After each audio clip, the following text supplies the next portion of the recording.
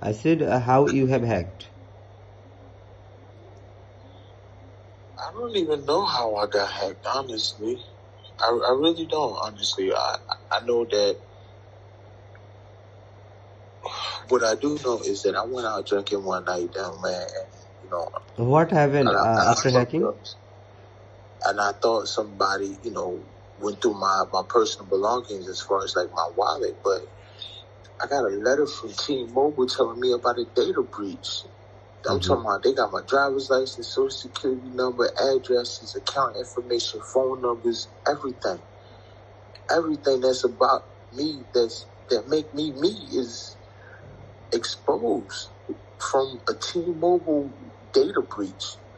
And I was reading up on it, and it was telling me that a normal company that realizes that they have a data breach, the person already got a 200, 300 day head start.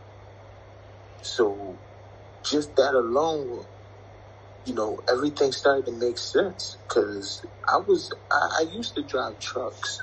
I go to the bank, I get the money from the bank, load it all up in the back of my truck, and I drive 6 hours to the warehouse. I did 10 banks every day, 3 days a week, and one day I will go to New York, and I'll do 2 banks up in New York City, and that's what I did.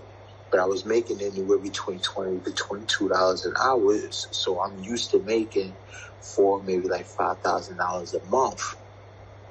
Pandemic hit.